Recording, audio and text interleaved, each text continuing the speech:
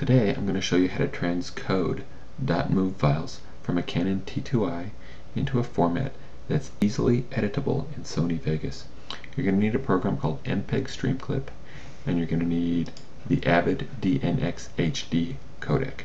First thing you do is find Mpeg Streamclip online by typing it into Google, clicking search, clicking on the first result. I would download the Windows version since I have Windows, and then I would download it and install it. You're also going to need the Avid DNxHD codec. An easy way to find it is by typing in Avid 263545 into Google, click search. The first result is going to be where this codec is hiding. Since I have a PC, I'm going to download the PC version and I'm going to install it on my computer. Once you have those two things on your computer and installed, you're ready to go. So you need to open up Mpeg Streamclip. It looks like this. I'm going to batch transcode some files, so a whole bunch at once. So I'm going to choose list, batch list, and I'm going to add files.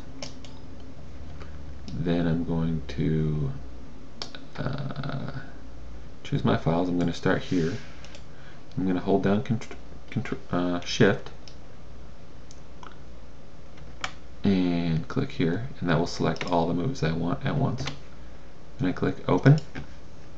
Then in the drop down menu here, I choose Export to QuickTime, then OK. Then I'm going to need to choose a place to save my files. I'm going to choose my desktop, and then I'm going to click OK. Now here's where you need to pay attention. In this drop down menu here, you choose Avid DNxHD codec. You make sure your quality slider is all the way to 100%. Then under Options, you click this little box that's halfway hiding.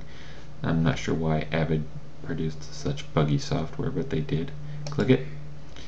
Choose the option that matches your source file. For me, that would be 1080p 23.976. I'm going to pick the 10-bit option, which is the highest quality. Then I'm going to click OK.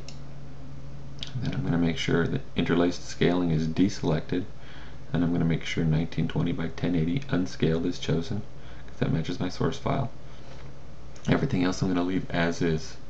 And then I click to batch. All the files that I want to transcode appear here, and all I need to do now is click Go, and Mpeg Streamclip will start transcoding each of these files and placing them on my desktop.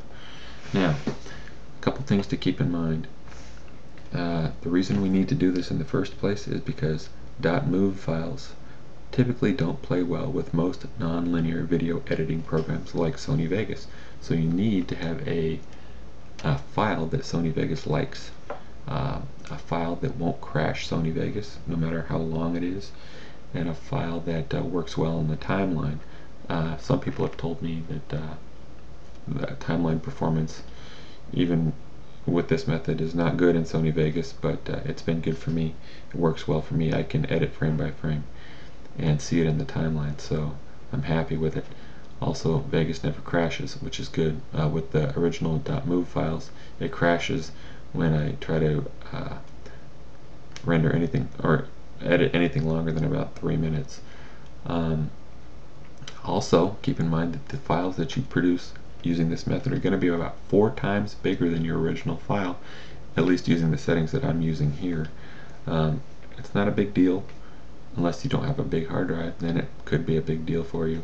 But I mean, in the end, we delete these intermediate files anyway. We're using them so that we can edit these files, so that we can edit in Vegas. These files are visually lossless. That's the beauty of the DNxHD codec. It's a mastering codec, which means that even with multiple renderings, you're not going to be losing quality.